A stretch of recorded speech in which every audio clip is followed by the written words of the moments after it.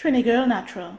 Hi everyone, welcome to my channel. We all saw Natural 85 do that aloe vera pre-poo and we all wanted to try it, including me. But since I'm the kind of person that me and fresh stuff don't really get along, I decided to try a side-by-side with like the fresh aloe leaf on one side and like the store-bought, all natural of course, aloe gel on the other side. Because I think Natural 85 was saying that the fresh leaf was a lot better than the store-bought. And my first thought was like, well, which store-bought are you buying? Are you buying the edible kind?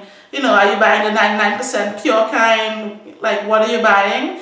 So I decided to match up the aloe leaf against like a real top-of-the-line store-bought aloe gel and just see how they performed against each other. I'm the kind of person that I just get anxiety every time I have to buy something and use it before it goes bad. So like kind of aloe vera leaves, I wasn't too sure about it. And I guess if it worked out, I would have probably bought a plant. But the one time I bought that leaf and I had that huge leaf across the whole section of my fridge, scaring me half the time, looking like a dead snake in there. You know, people are like, what is that in your fridge? And like, you know, it's just a whole lot of drama that a modern girl sometimes doesn't want to have to deal with. So if you were thinking about trying the aloe pre-poo, but you wanted to know if you really had to go out and get the leaf and like what are the pros and cons and stuff like that, take a look at my demo and just see how the two of them stacked up against each other. So I start off by just cutting the end off the leaf and then cutting about 1-inch sections. This is the gel inside.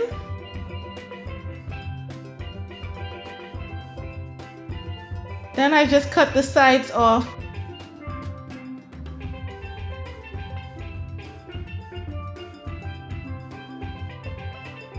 Then I slice each piece in half to expose the gel.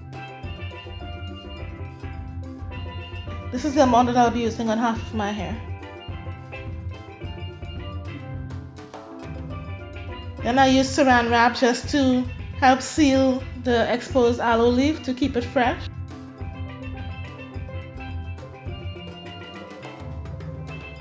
And I use a napkin to help block the light and again, you know, keep it fresher. So now it's time to apply. This is my hair before, and starting with the aloe, I just kind of wipe the excess gel onto my hair. And then I start puncturing to expose gel. So the gel that was just exposed didn't last very long. I had to puncture pretty soon. And I spent a good bit of my time puncturing to expose gel and then applying it. So it did take a while to do all of that.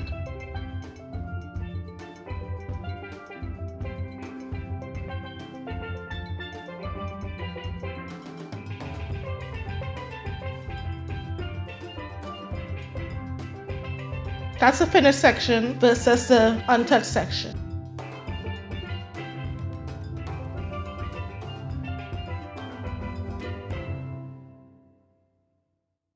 And you can see the struggle was very real with those huge gloves that were just everywhere.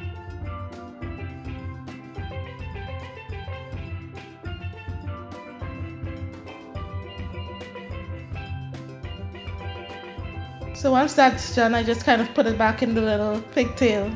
And that's me completely finished with both sections. And then this is the aloe vera gel from Lily of the Desert.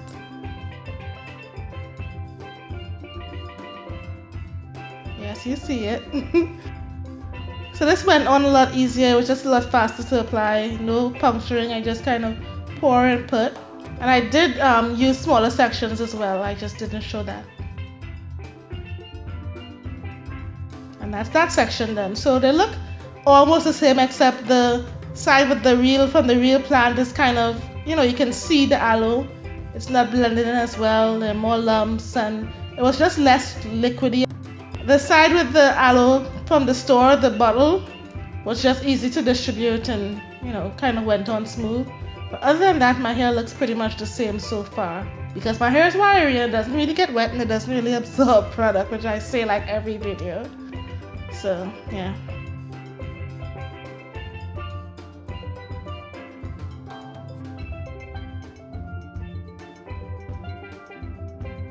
Now I just do my oil pre-poo, which you've seen before. Basically, I just kind of get some oil onto my scalp. I don't put extra oil on my hair, but there's so much on my scalp that it gets down to my hair when I do the praying hands method. Then I massage my scalp.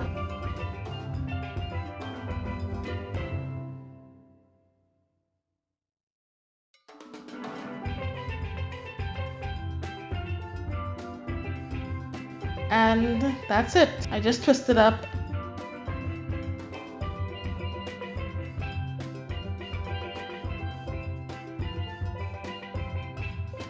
But first, let me have a little fun. Now I'll put on my bonnet and get ready for bed.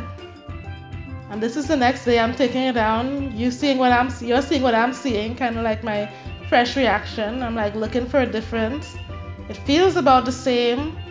The side with the Lily of the Desert gel is a little bit wetter because, you know, the gel itself was wetter. The gel from the plant wasn't as wet, I guess, as the gel from the bottle, which was a lot more runny. But other than the store-bought gel side being a little wetter, it felt just as moisturized, just as soft, just as everything. Other than the extra water, it looked pretty much the same and felt pretty much the same. I guess it wasn't a big wow for me. But I guess, you know, I know that going in because, you know, my relationship with aloe vera is a little bit strange due to my wiry texture. My cuticles are already sealed, not much is getting in, and my strands are coarse, so not much really makes a difference, at least this way. I have to, like, you know, add heat and stuff like that, humectants and stuff like that to really get moisture in. So yeah, for me it was a nice experiment, good to try, but didn't do that much for me.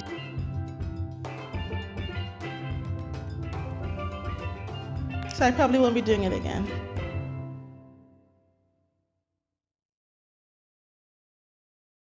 So that was it. As you can tell, my hair looked really similar in the end. My hair was wetter on the store-bought aloe vera gel side. It was just that just had more water, which I guess for me is probably a bad thing because I don't want my hair to be wet overnight if I can help it. But it definitely spread a lot easier, was a lot faster, was a lot less drama to just open a store-bought bottle and just like use it, as opposed to slicing, cutting, making sure it doesn't spoil, applying and hoping that the cut isn't jagged to like tear at your strands, pushing and like trying to release gel. So like if I was to use the plant again, I would probably blend it. But you know, my goddess Natural 85 was like pushing to everybody, was like doing that. And it did work, but as you saw, I had a lot of gloves in my hair. Some people said they did not experience that, so maybe my leaf wasn't the freshest. I just got it at the grocery, so that could be the issue there.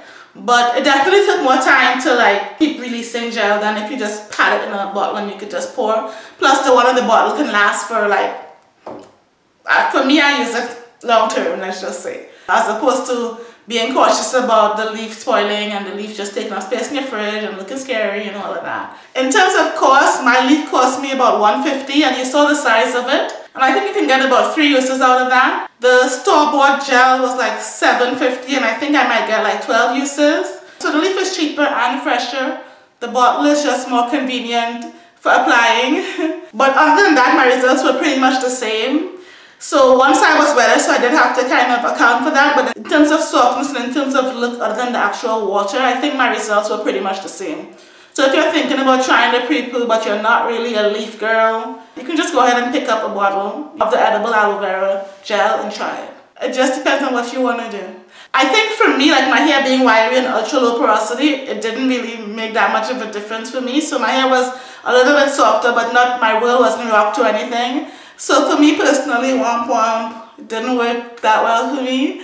But definitely try it, especially if your hair is a different texture from mine. If your hair is not wiry, and if you don't have like the lowest of the low porosity, then it might work better for you. For me, I have a tricky relationship with aloe vera, and it kind of goes on top of my moisture. It doesn't moisturize by itself. Like it goes on top of the water and product as opposed to moisturizing by itself. If you love aloe vera, definitely give it a try. Personally, a little bit relieved it didn't work because it's just like, okay, one less thing that I have to think about maybe doing, honestly. So you DIYers, get on it, and now you have options. So I hope this video was helpful to you, and I hope you at least saw some tips and do's and don'ts about using the aloe vera gel as a pre-poo. And hopefully I gave you some ideas about what might work for you and maybe how to modify it. So definitely blending and straining is good if you're using the leaf. If you're using the store-bought gel, maybe try to put a little bit less or something because my hair ended up really wet. So let me know if you tried the aloe vera pre-poo. Let me know if you want to try it in the comments below. And definitely like and subscribe for more content. See you in the next one. Bye.